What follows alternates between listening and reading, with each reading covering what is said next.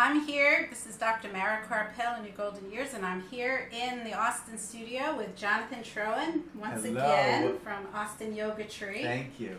Welcome back, Jonathan. So excited to be here. Thank you. I'm so happy to have you back. Yeah. And I'm excited about your new program. Yes. So maybe you can talk about that. We were going to talk about yoga, but I think that the timing is perfect to talk about this. Self-love revolution. And it's not really a course or a program, although there is a course, there is a master class, but I'm hoping it's a movement.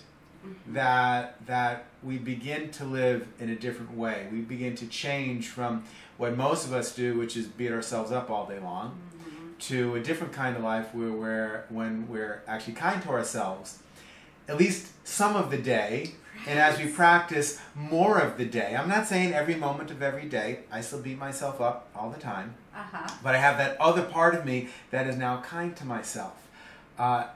So it's just a new way of living. And yes, there's a course to go along with it. There's a free intro masterclass. There's a deeper course if you want to go deeper into it, although all the tools are there. If you just watch that free thing, half hour long, it gives you everything you need to start living a different kind of life.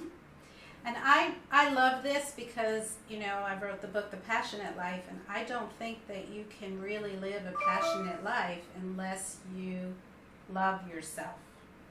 It's very difficult. Yes. It has to be a component of it. Mm-hmm. And, you know, certainly, you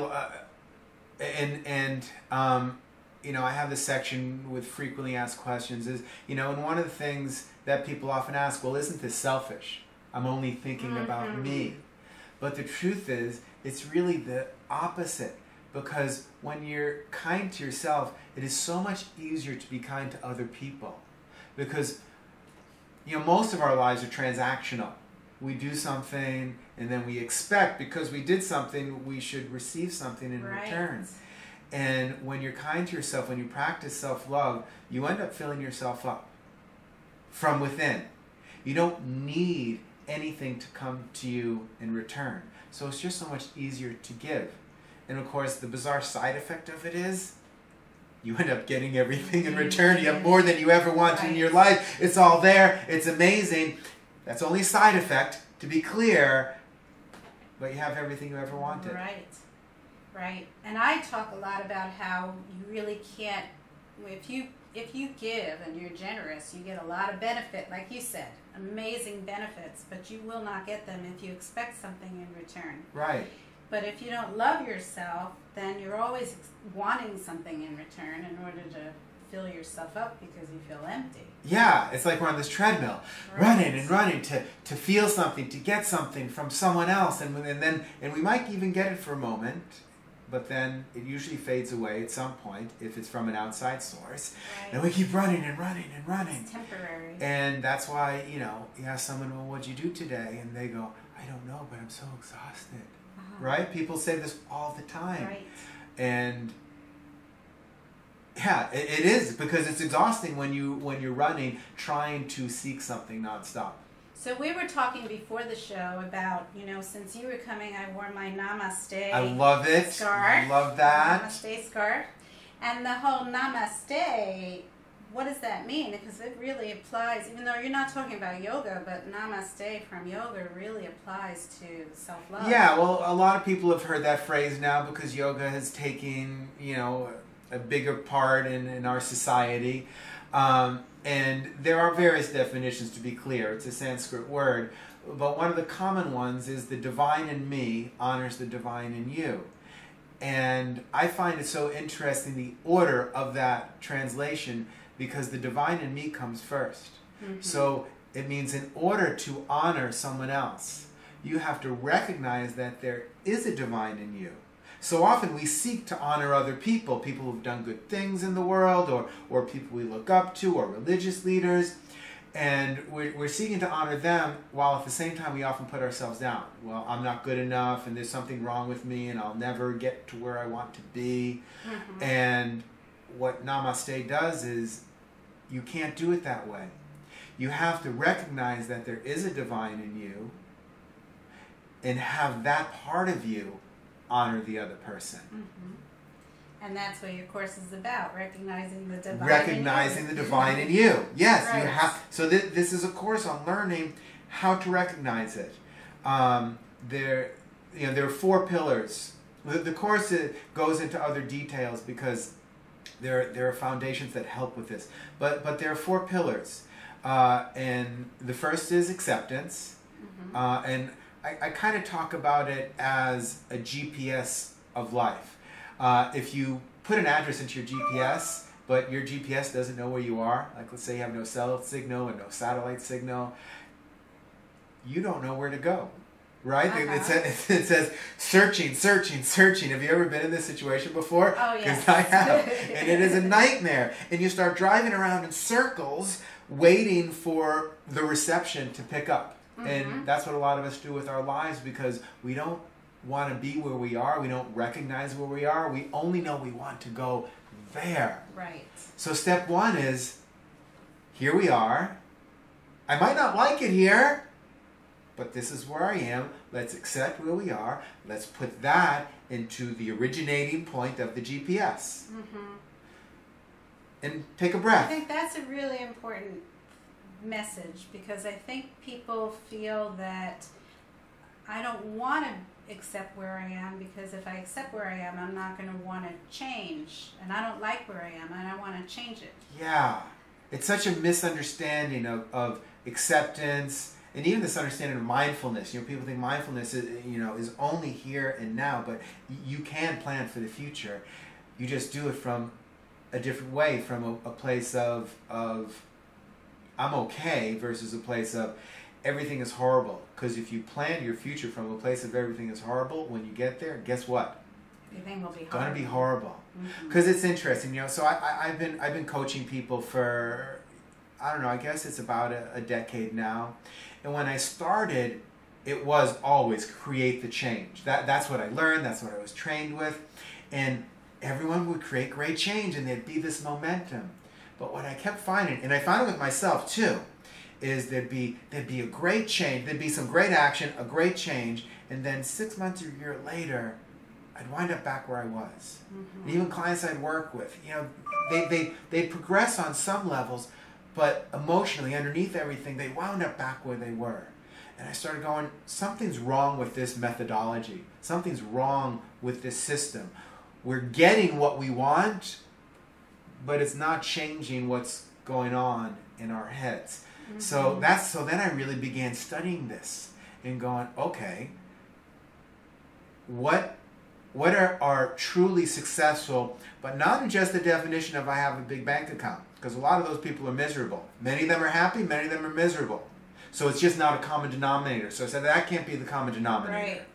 So go, if we redefine success, and I go, okay, most people just want to be happy. What does happiness mean? Well, I discovered happiness really means a feeling of self-worth, which was coming from, or is for many, coming from other people. So self-love turns that around. So now it comes from inside. Right. So you don't rely on other people for your self-worth. Like this is one thing that people say, it drives me nuts. You have to learn how to charge what you're worth. You ever hear that? Yes. And I know your age group is a little different, but people looking to start businesses and things like that, charge what you're worth. And that drives me nuts because you should never, ever, ever charge what you're worth. Because your worth is beyond anyone's imagination. Right. And your worth cannot be judged by what someone else is willing to pay you in this moment. What someone's willing to pay you is based on what they believe. Not even that. The market, yes. What they believe, the value they will receive. But more than that, a part of it is they will pay what they think they're worth. Right. That's true. So if they have a low self-value, they're not going to pay you a lot because they're not worth it in their heads. Right. So we need to build up our own self-worth. And when I started doing that, the results started to change. You got off this treadmill, this circle, like action, back where we started, action, back where we started. And you just kept continuing and moving deeper because you are no longer relying on all these outside things to boost your own self-worth and self-happiness. So in a way, it's first redefining what success is. That's what led me to this understanding. That Uh-huh. it's not even that goal you want. I want to do this in my life. I want to leave this behind. It's a feeling of self-love. Well, even when you have a goal, if you're not happy all along the journey towards your goal, Yes. then that's pointless. Yes. Because the joy is really in the journey. Yeah. And you don't gonna have joy in the journey unless you love yourself and feel really good about yourself, because you're not going to be at that point yet. And then are Right. creating your actions based on that. Like I always tell people, it doesn't even matter what you want. You have to define what you want so that you can get to why you want it. But it doesn't matter what you want. It only matters why you want it. And if you follow that journey with why you want it, then that journey, honestly, whether you reach your goal or not, now I try and get people to their goal. That's fine. But the real truth is we never get to the full goal. And once you get there, it changes. Right, you have another goal. Yeah, That's what life is. Exactly. Right. So if you're not enjoying it all along the way, and you're only enjoying it at these little, success, well, now I have to create something new. Right. Then, you have these 3-minute segments every month or year or 2 years, depending on how long it takes you to achieve what you want, that you enjoy it, and then boom, you're on to the next one. Right, and then you're at the end of your life looking back, and what all those years in between, why wasn't I happy? Yeah. So it starts off with what is happiness, so or what is success, and in my world, it's a feeling of self-love and self-worth, that I don't need to get that from the outside, Right. and therefore I can enjoy every moment. It doesn't mean there's no sadness, but that sadness and pain doesn't destroy you. The second pillar is gratitude. If you're not thankful for what's in your life, you cannot live a happy life. You have to look at that. And, I talk about, one of the things I mentioned is habits. And our life is based on the habits that we have. If you have bad habits, bad life. Good habits, good life. And most of us don't even think we have habits. Right. So honestly, I work with people. Sometimes I say, okay, for the next week, write down everything you do every day. And from the minute you wake up, I brush my teeth, I make my coffee, or have breakfast, or meditate, or whatever it is. You have to write down. You have to know what you are doing. And I used to have this really bad habit where at the end of the day, when I was brushing my teeth, looking in front of the mirror, I would review the day and think of all the stuff that either went wrong or I wanted to do it, but I didn't do it because I was procrastinating or whatever I was doing, and I would spend that time beating myself up. And then I go to sleep after this fist fight inside my head with myself all bruised. I go to sleep and I'd wake up, and that's the mindset I'd have. Yeah, that's not fun. So I've changed that habit. I review the day and look at all the good things that happened. Now, it doesn't mean bad things didn't happen. Of course, when I was reviewing all the bad things, it didn't mean good things didn't happen. Every day is a mixture of things that went great and things that didn't go as well as you wanted them to. For every human being on the planet. So now I just choose what I'm going to review, and I review the good things. I have gratitude for them. Then I go to sleep with all that good stuff. Good. Then I wake up, and there's a boost of energy because it multiplies day by day. The first day, you'll be down here, but over the days, it multiplies. You have to have gratitude in some way. There are many different gratitude practices, but in some way, you have to have gratitude as a part of your life if you are to live a joyous life. The third pillar is forgiveness. We beat ourselves up for things that happened 10, 20, 30, 40, 50 years ago. We've been playing this story. I'm sure you've worked with people that are playing the story in their head about something that happened so long ago. Right. Either someone else did something to them, they did something to someone else, or they're just dreaming. My life would be different if X happened, if they did something different. And then they can't live your life now. They're just trying to rewrite their old life. You can't rewrite your life. It is what it is. But you can practice forgiveness so you don't have to deal with the pain of the past. Right. And then you can start building a new foundation for your life. Really important. Forgiveness for others and for yourself. For yourself is the hardest part for most people.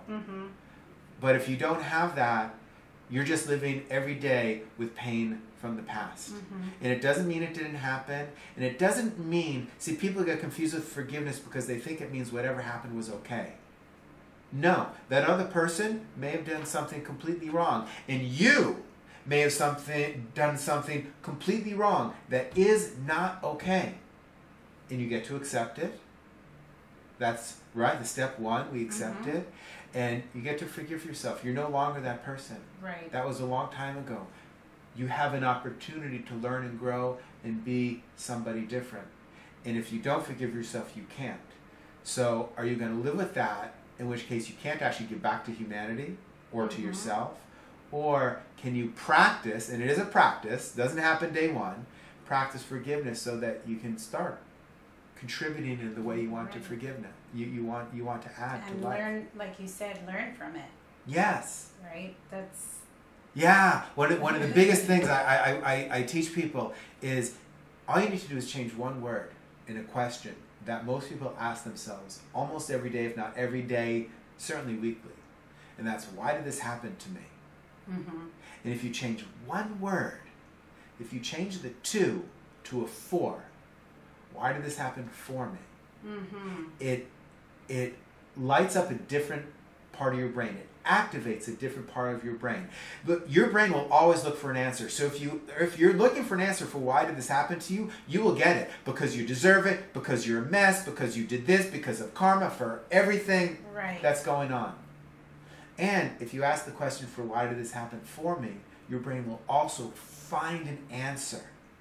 And it will trigger a different part of your brain that activates learning, that activates growth, so you can turn it into something positive. That's interesting. Brain always finds an answer. Right. You just have to find the right question to ask. You always get an answer for the questions that you ask. It's a part of how the subconscious mind works. And we go into that in the course, in Self-Love Revolution. We go into how we reprogram the subconscious mind, because that's what really all this is based on. And then just to finish, so the 4th pillar would be self-love itself, or self-compassion, or at least self-friendliness. Instead of beating yourself up every day, looking in the mirror and going, you look ugly, that new wrinkle, what are you doing there, the changes in hair color. I used to do that when my hair first started turning gray. Well, when it first started turning gray, I colored it so I didn't have to look at it. Yes. And the wrinkles, I just tried to run away from them.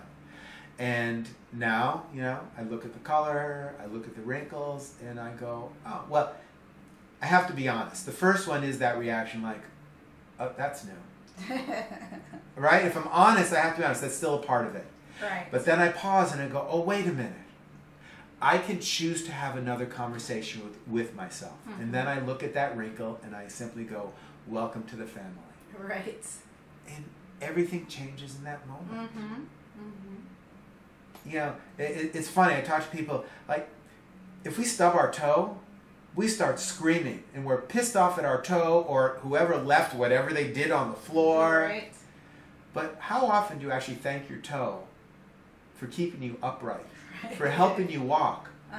We don't have that as a practice. We only get pissed off at ourselves when things are bad. So this whole self-love revolution is about being kind to yourself. Not just when things are bad. It's not just correcting things when things are askew, but going, hey Jonathan. Hey, Jonathan's big toe. Thank you. You're there. You supported me. Right. We only talk about our neck when it hurts. It's, hey, neck, you're not hurting today. Thank you. Thanks for holding my head up. Thanks for holding my head. Thanks for the ability to turn right and left and to be here. And if we can do those 4 things, acceptance, gratitude, forgiveness, self-love, self-compassion, your life's going to be different. There are other tools which will help you with that. And, if you want to take the course, it's there. We talk about the inner critics, the 13 inner critics that we have. We talk about the inner guides. It's like a personal army inside of us. that is fighting for our success each and every day. Mm-hmm. We can have that as a part of our life. And there are other things we can do, how to master our money mindset, because we have a money inner critic too, which is so powerful, and people don't understand their relationship with money. You have to transform your relationship with money. Right. If you don't want it, that's fine. But I find that that's a struggling area for some people. Mm-hmm. And of course, for some people, it's like, no, I don't want enough money. That there's this idea that money is evil. Uh-huh. Well, the truth is, money does make life easier. It doesn't mean if you have a lot, you are destined to be happy, right? We spoke about that before. Right. But if you have self-love as a base, it can make it easier. It's easier to pay rent when you have money. Right. It's easier to help other people. It's easier to eat. It's easier to help other people, Mm-hmm. right? You see all these charities and people go, oh, I wish I could contribute to that and contribute to that. Well, if you change your relationship with money and your money mindset, you can give to all of them, because when people talk about people with money, they talk about filthy rich, but no one ever talks about the beautifully rich. Mm-hmm. And there are a lot of beautiful things that are created by people with a lot of money. Mm-hmm. So we have to begin to change our lexicon around Right. how we view it. So that's all a part of changing really our relationship with ourselves, our subconscious beliefs, and how we interact with the world. Mm-hmm. And with regard to the money, I think that the difference in people and how they deal with money has a lot to do with what we just talked about before. If we're looking for that love from the outside, then those are going to be the people who just go out and buy lavish things for Right. themselves and never really find happiness. But if money is just a tool for us to use when we're already feeling great about ourselves, then that money can be used to better the world and help other people. Right. And also do the things that we've always wanted to do, that we're passionate about, but we Yes. couldn't do it because everything involves money. Yeah, everything does. But it's just an energy. It's just a part of life. So people Right. go, well, everything involves money, and money's bad, so that means everything's bad. No, Right. money's. You could say it's just paper, but it's not even paper anymore. It's just a bunch of zeros and ones on a computer somewhere. Right. It's really kind of meaningless when you think about it, and our lives are wrapped up in it. Mm-hmm. So, yeah, like you said, we can change the questions we're asking. Do I spend my money on how do I impress people so that they look at me a certain way and go, oh, that person is here. I should either honor or fear or have some sort of Right. different relationship. I need to look up to that person. Or do you simply say, how can I use this to make life easier and better for myself and life easier and better for other people, and maybe both at the same time? Mm-hmm. Exactly.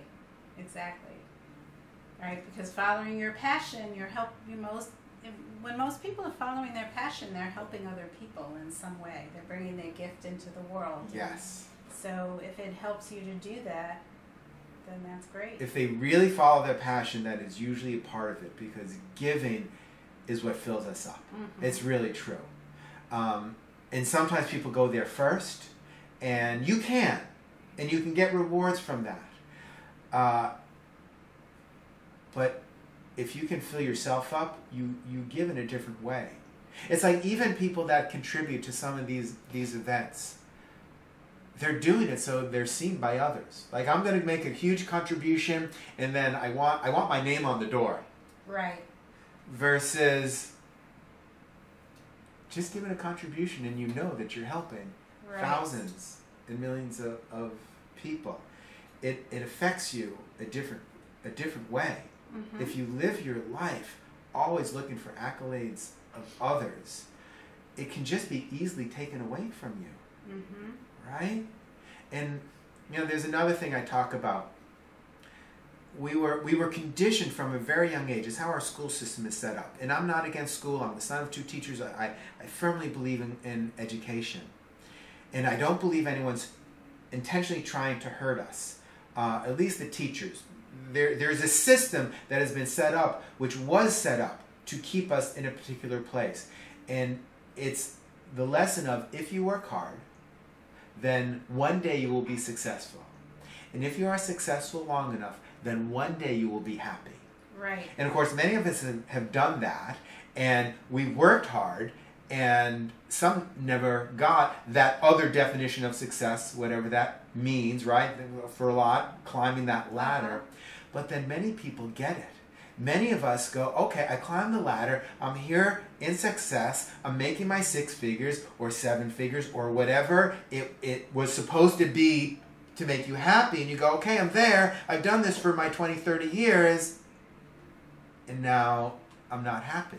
I mean, that's what the midlife crisis really was. Right. It was. I don't believe it was spoken about in that way, but I believe that's what it was. I worked hard, I got successful, but I'm not happy, and that was a part of the equation they taught me. So self-love revolution flips that equation around. It goes, be happy. Well, what's happy? Happiness, what we spoke about before. A feeling of worth, a feeling of self-love. Or just a feeling of love, really. And now we're talking about how does that come from yourself. Be happy. When you're happy, you now are successful, because that's all you wanted in the first place. Right. And when you're successful, it is now easy to do this work, to contribute. Work is no longer the grind, because you're successful. Right. You just go out and do more, and it's fun, and it's fulfilling, and it's uplifting, and there's so much happiness for other people that you're helping, and there's happiness for you, and it's just a different life. You're living the passionate life. You're living the passionate Right. life. Yes. Yes. So, Jonathan, how can people find out about this wonderful program, course? Movement. Join the movement. Sign up for the movement. Go to www.selfloverevolution.com. So all you really need to know is Self-Love Revolution. Put the 3 W's in front. Put the .com at the end. There's a button. It says Join the Revolution. Sign up. I'll be sharing with you. Do the course if you want. If you don't, that's fine too. Just join the movement. Start practicing. I'll be sharing with you. Ask questions so we can all learn, grow, and share together. This is not about me with a microphone barking out to others, looking for a tribe and a following. There's a lot of talk of tribe building and building followers. No, this is us growing together. I want a tribe of us, not a tribe following one person, but Right. let's create a tribe of all of us together, creating a movement of let's be happy so that we are successful, so that we can contribute and create a beautiful world around us. And that's what we need right now. Yes. So Absolutely. selfloverevolution.com. And I will post it on my web post about this show later tonight, so people they can just click on it. Imagine if everyone in Washington, D.C. practiced self-love. We would have a whole different world right now. Exactly. And even how there is, you want to have those political conversations, have them from a place of self-love. You will have a different conversation. It doesn't mean you have to agree with every other person, but you won't feel so beat up inside at the end of the day after you have a simple conversation, right? Your Facebook feed begins to take on a different meaning. Great. Thank you so much. You are welcome. Thank you. I'm interested in checking this out, and I would love to have you come back.